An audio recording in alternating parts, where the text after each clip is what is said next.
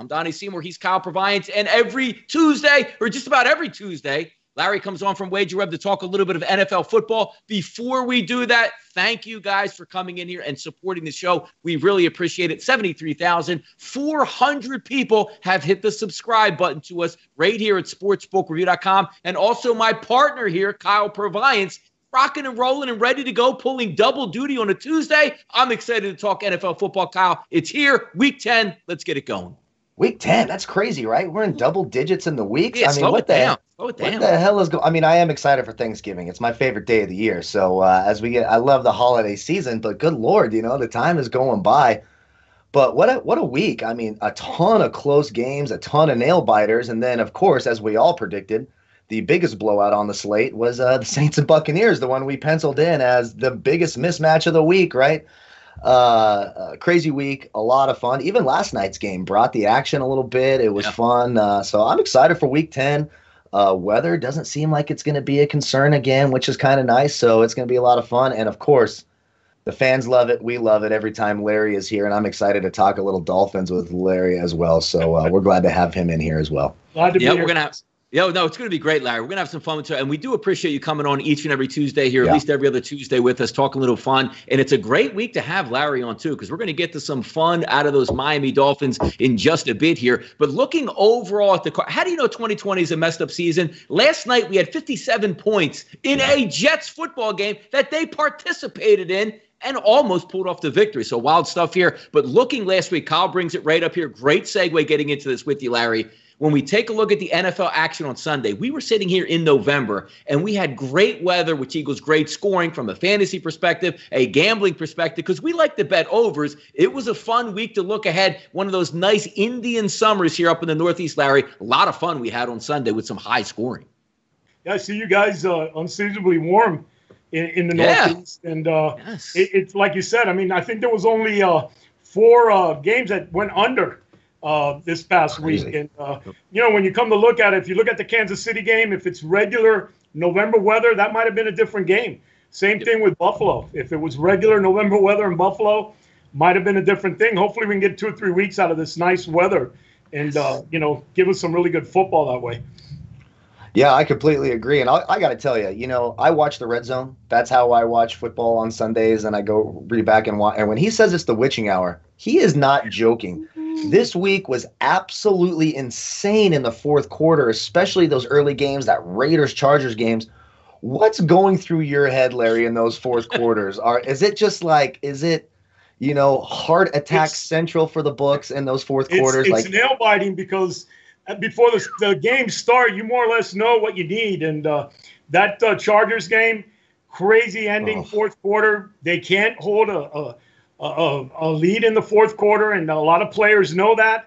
Look at the Miami game, down to the fourth quarter, down to a missed field goal.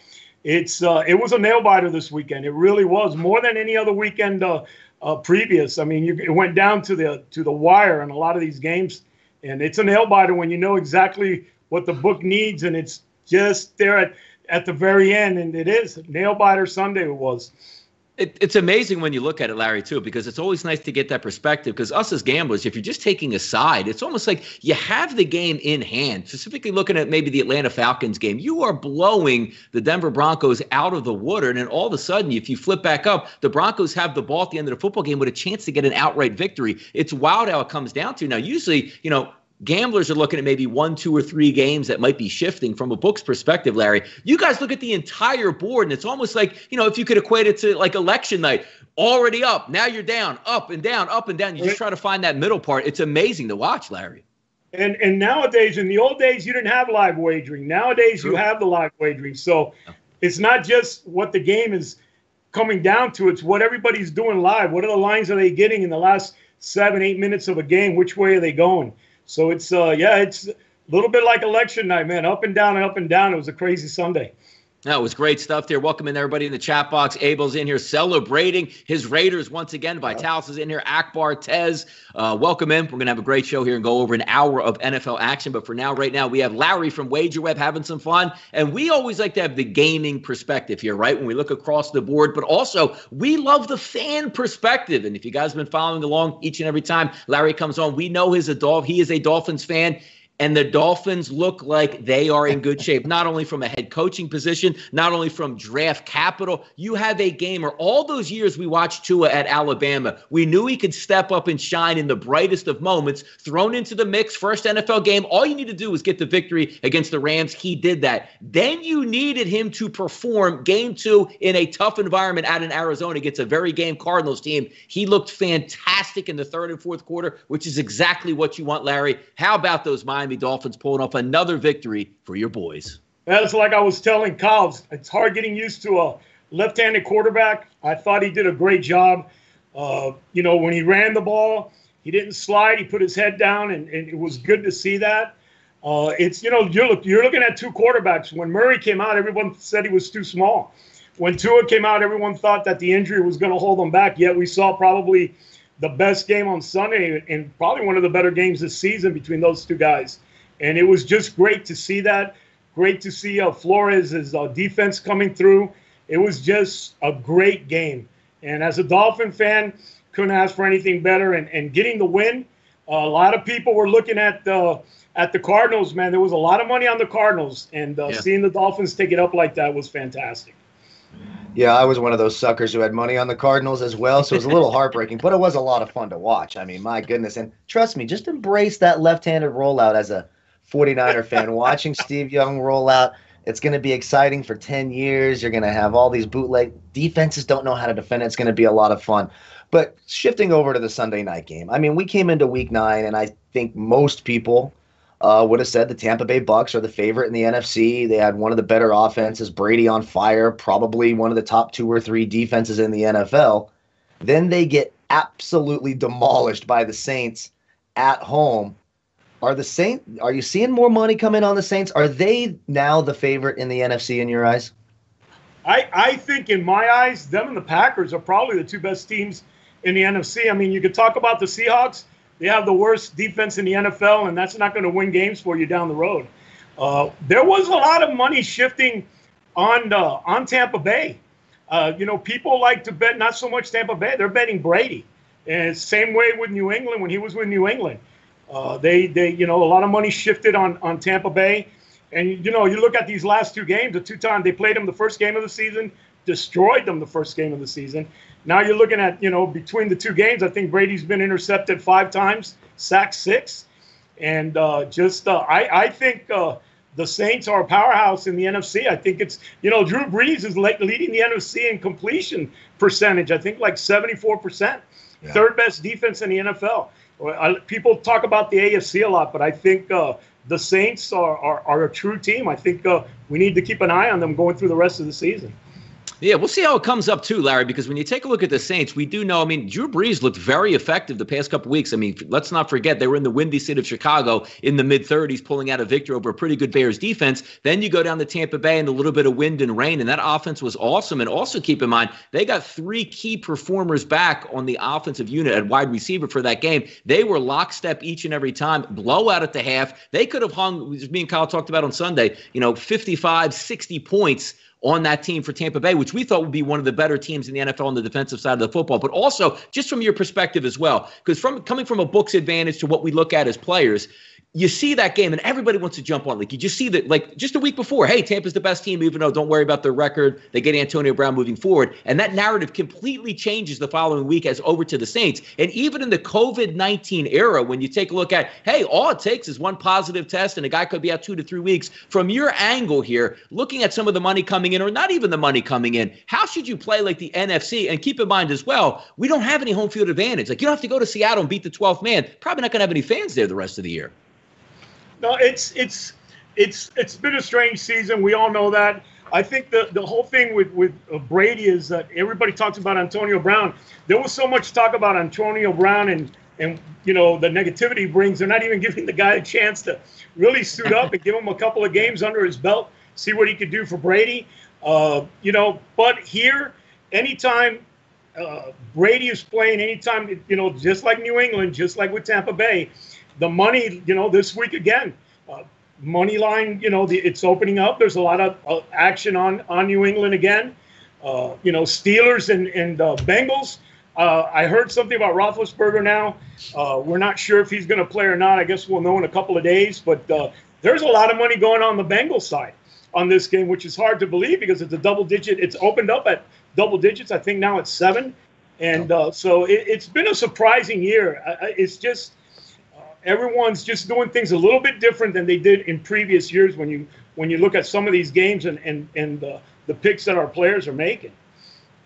No, you're exactly correct, because if you can take a look at anything from the past, just last week we saw a similar incident there with Matthew Stafford and the Detroit Lions going on that COVID reserve list, has to pass a couple tests, and by game day still had to pass a final test before they let him play. It is possible. We don't know how much Ben Roethlisberger was actually going to practice this week with the couple knee injuries there versus the Dallas Cowboys. So we'll see it and let it play out, but it's always interesting to see where the book set the line and they take him off the board. How do you react? Because again, we're not going to get to see him practice. So how are those knees actually holding up? Well, the line hasn't moved. The line hasn't moved since this afternoon. I've been looking at it, and it's not only him. It's 4 starters on the Steelers that they think are under the COVID right now. They got to wait, I think, 3 to 4 days. But the line hasn't moved. They haven't taken it down, so it's still at 7. But yeah, we every game that we look at, you don't know what's going to happen 2 and 3 days into the week. Is are they going to have 4 players missing, 3 players missing? I think the books have handled it pretty well. It's the first time that we've seen something like this. It's not like somebody getting hurt playing basketball on his day off and the line moves because he's not going to play. This is every week. I appreciate these guys putting up these lines because they got a lot on their hands. It's a little bit different this year. They got a lot to worry about and a lot to think about before they put those lines up.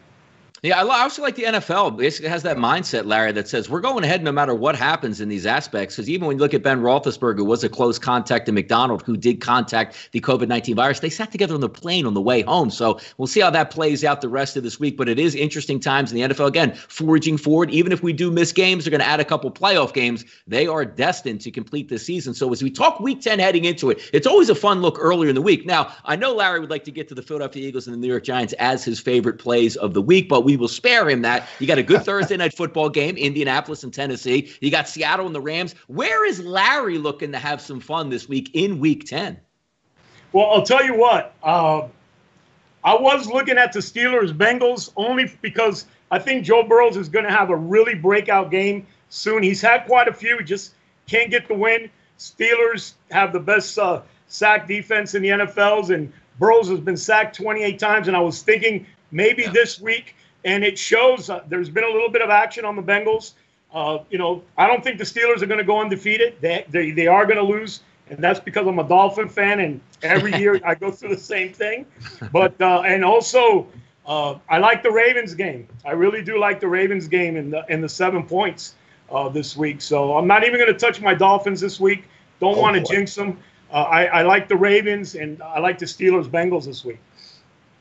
I'll tell you, Larry, one other game I'm looking at this week, and I'm curious to see maybe where some of the action's coming in on, especially this total at 56.5. Buffalo and Arizona. We saw these two the Arizona offense seems like they can't be stopped. The Buffalo offense got back on track this last week against Seattle. Both defenses very vulnerable. What's the early action coming in on that game, if there's any? It's even right now, and my thought is I don't think Arizona's going to lose 2 in a row. I don't think Kyler Murray's going to allow that. As a Dolphin fan, I need to see Buffalo lose, and this is the one game that it might happen. But listen, those two teams, those two offenses are explosive, and Murray, man, I think he's got a great arm. I like the fact that he played his heart out this past week, didn't win. I don't see him losing 2 in a row. And I do think it will go way over. I really do. I think it's going to be just like this past week. All but 4 or 5 games went over, man. It was just crazy. Yeah. That is what we certainly like to look forward to. A lot of points, have some fun. Kyle, we know is a big DFS guy. It's a lot of fun when hey, look, we always like those 14-10 games, but we need a bunch of those 31-28 type of things here. Larry from WagerWeb.eu, before we let you go, tell us a lot of good things here and what we can expect in the future from WagerWeb. Well, guys, I'll tell you what. I want everybody out there to look closely and look forward to our Thanksgiving promo coming up Thanksgiving Thursday. We always put out a nice contest and promos for that week. So we're going to have a great Thanksgiving contest. We have our NFL weekly contest on a weekly basis. And, of course, great cash bonuses, great customer service, man. Looking forward to talking to a lot of people. Love it. Big things ahead there. Thank you, Larry, once again for coming on Tuesdays. We really appreciate it. Very, affable with information, and we have fun having you on. Hope to see you in the future. And if we don't see you next week, hopefully we see you again on the next Tuesday after that. But great times again. And go Dolphins out there, Larry, huh? Thank you, guys. Absolutely, man. You guys have a great week. Appreciate you letting me come on.